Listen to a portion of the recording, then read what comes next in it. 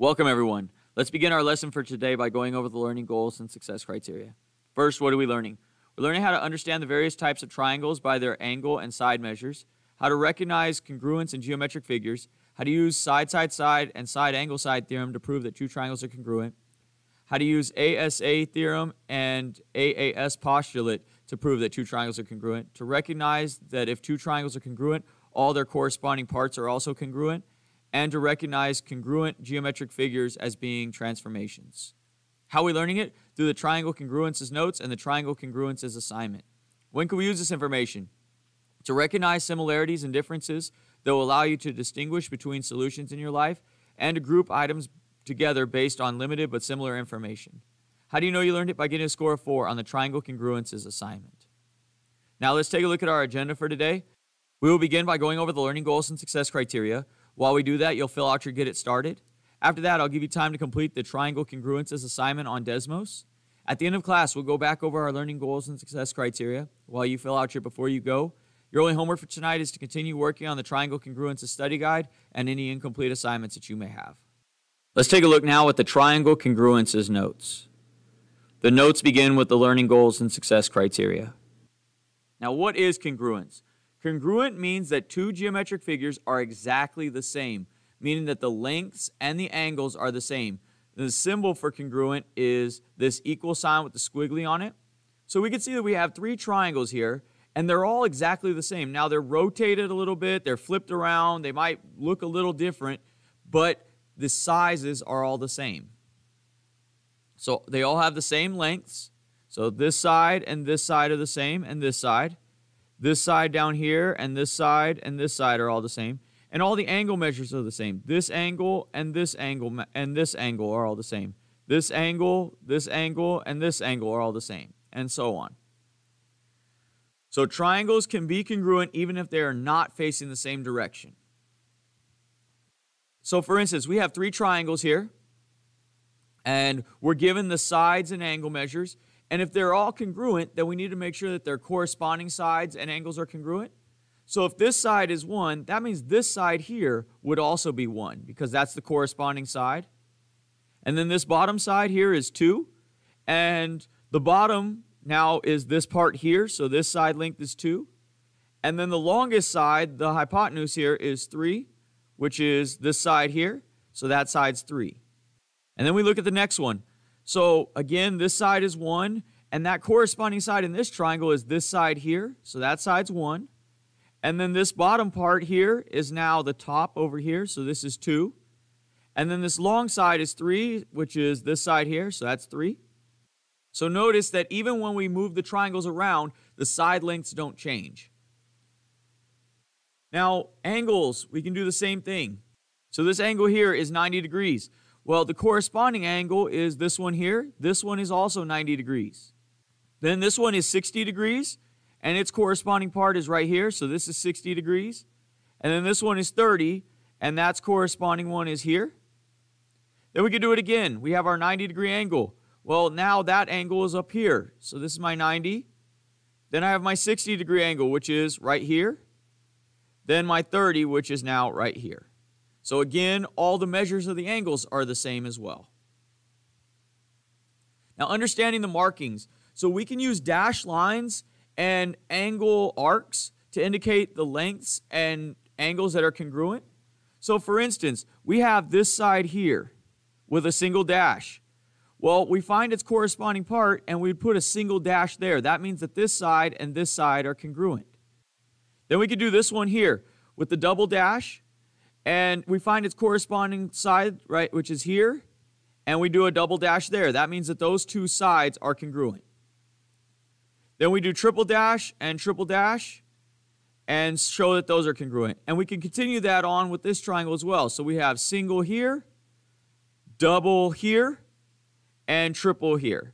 So that indicates that all the three dashes are all congruent, all the two dashes are congruent, and all the single dashes are congruent. Now, same thing with the angles now. Now, notice we have arcs here. If it's a 90-degree angle, then we put a box, but otherwise it would be an arc, and we could have a single, double, and we could have a triple arc as well to represent those angles. So we have our 90-degree angle here, which matches up with this one here. Then we have our single arc, which goes here, and our double arc, which goes here. That indicates that this one and this one are congruent. This angle and this angle are congruent, and this angle and this angle are congruent. And we can do it over here as well. Here's our 90. Our single arc would be here, and our double arc would be there. And again, the arcs match up the congruent angles. So we need to be able to discuss how to label each of these parts of the triangle. So the first way is the line segments are written by their two endpoints. For instance, this is AB. And then we'd have BC.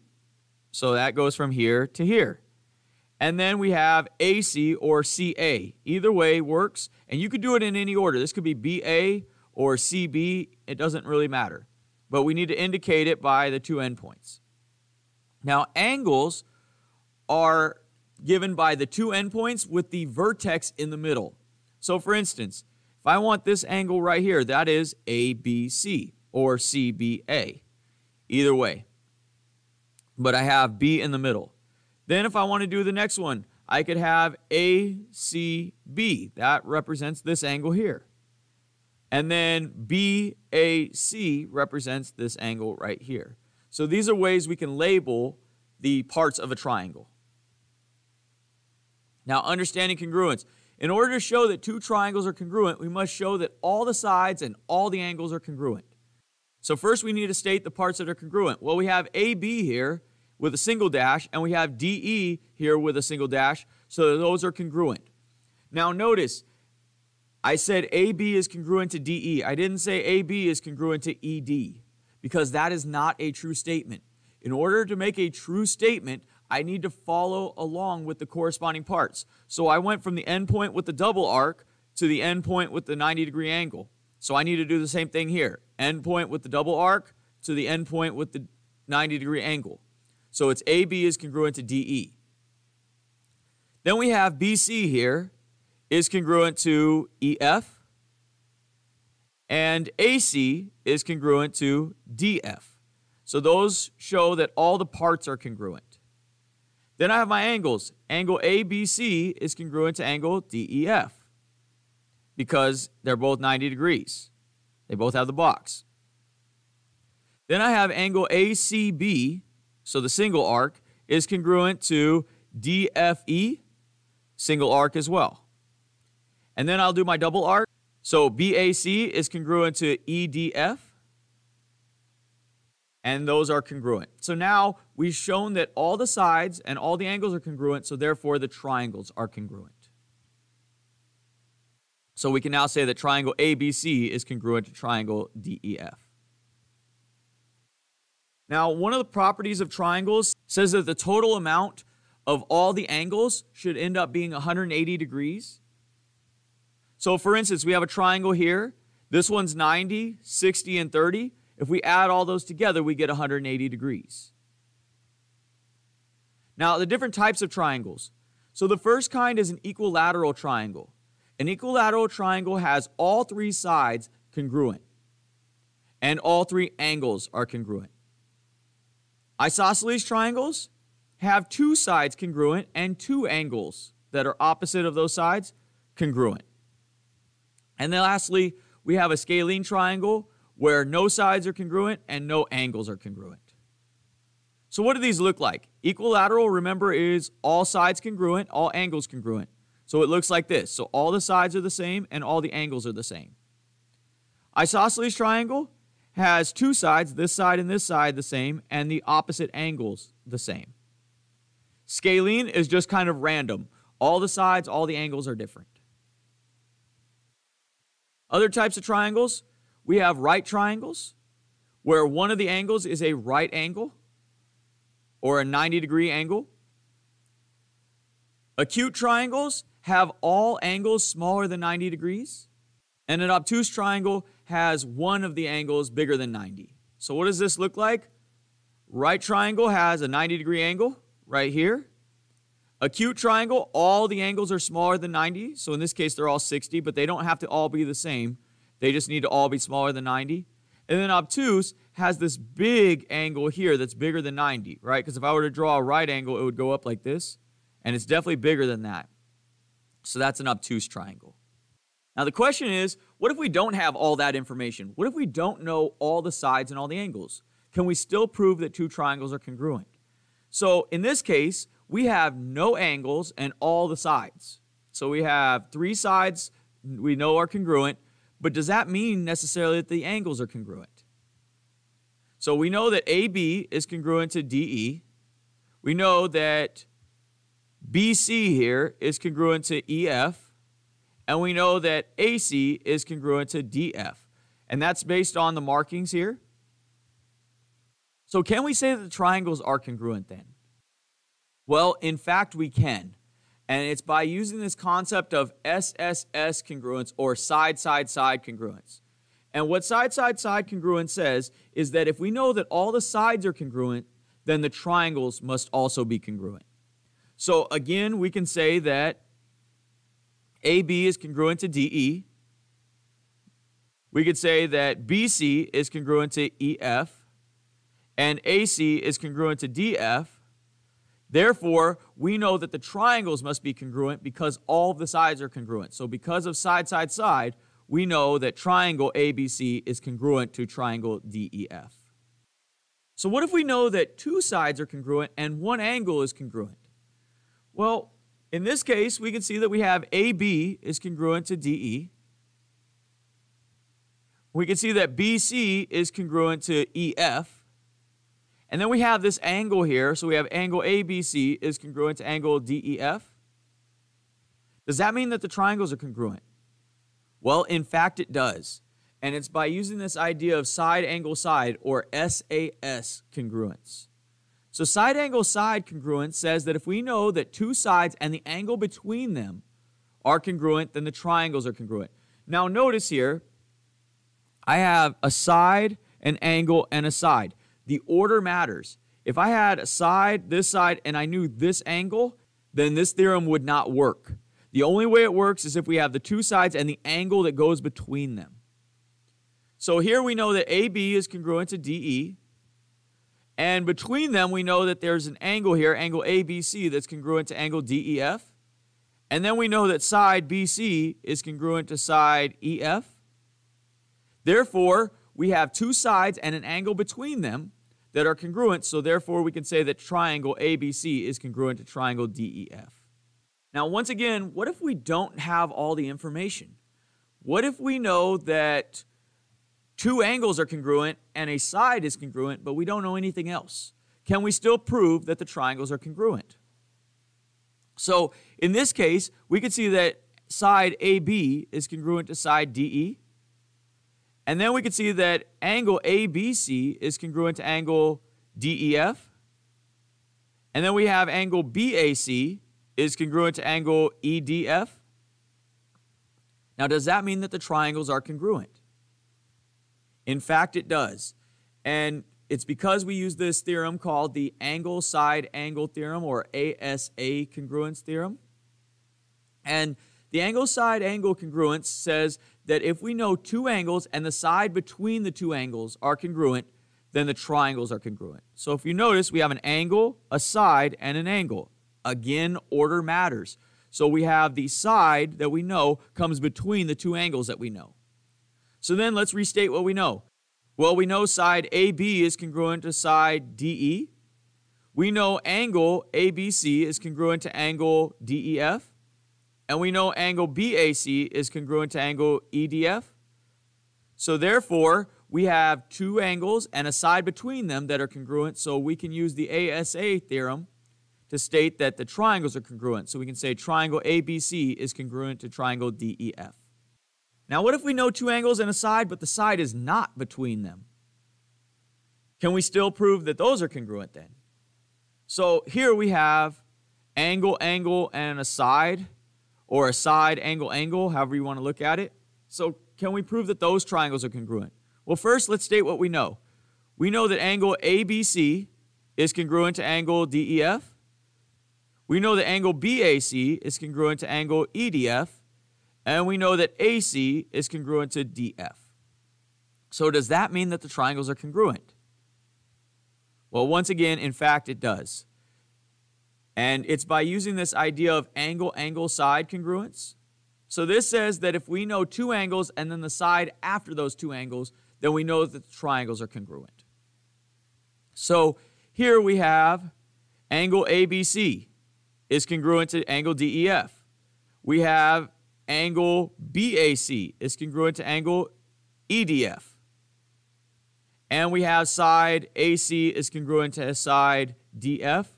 So we have two angles and the side that comes after them are all congruent. So therefore, we would say the triangles are congruent. Triangle ABC is congruent to triangle DEF using angle-angle side. Now, what does CPCTC mean? Well, CPCTC means that congruent parts of congruent triangles are congruent. So that's kind of a mouthful. What this basically means is that if we know that two triangles are congruent, then their parts must also be congruent. So as long as I've stated, okay, triangle ABC is congruent to triangle DEF, then we could say that side AB is congruent to side DE, because if the triangles are congruent, then that means their parts also have to be congruent. So for instance, if I told you that these two triangles are congruent, then we could say that this side and this side are also congruent. If I said that the triangles were congruent, then we could say that this side here and this side here are congruent, and this side here and this side here are congruent. We can also say that the angles are congruent. So we could say that this angle and this angle are congruent, and this angle and this angle are congruent, and this angle here and this angle here are congruent. So because we know that the triangles are congruent, then we can find their corresponding parts and say that they're congruent as well. And the reasoning for that is CPCTC. Congruence and transformations. If we know that two triangles are congruent and their parts are congruent, we can look at those congruent triangles as transformations. So if a triangle is translated, reflected, or rotated, it will be perfectly matched up with its congruent triangle. So whatever transformation occurred, if we undid it, it should end up back on top of itself and look exactly the same. Now here's a little video. We have translation. Notice every person in here is the same. They don't change shape or size, but they are sliding around. They're sliding side to side. They're moving front to back. Those are translations. So it is a slide of a figure or a point. So for instance, we have a triangle here. And if we slid it to the right and up, it would end up being this triangle here. So it's just a slide movement. So introduction to translations, here's our triangle. If we were to slide it, it could move and look like that. Or we could slide it down. Or we could slide it to the left. So all of these are translation movements. Translations are slide movements, and it does not change size, shape, or position. Notice it doesn't change direction. It doesn't flip and turn. It doesn't flip over. It doesn't rotate at all. It's exactly the same. It stays, the top stays the top, the bottom stays the bottom, the left side stays the left side, and the right side stays the right side. It just slides around. Now here's a little video of Simbo looking at his reflection in the water. So that's what a reflection is. Reflections occur when we flip a figure over a point or a line. So for instance, we have a triangle here. If we flip it over this line, it's going to flip downward and look like this.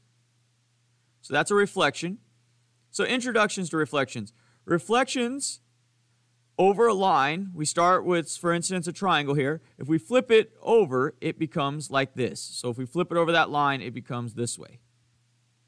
So it can be up and down, or it could be side to side. So it could flip and go over here as well. Notice they do not change size or shape. They do change direction though. So it will flip over and it will look inverted, but the size of the triangle in this case does not change. Now what is a rotation? A rotation looks like this. So we have Woody's head here and it spins around. So rotations are spin movements. So it's a spin of a figure around a point. So we have a triangle here. If we were to spin it, it ends up being this triangle here. Now, introduction to rotations. We have our triangle here. If we were to spin it to the right, it would look like that. If we were to spin it again, it looks like that, and again, right there. So we're just rotating and spinning that triangle.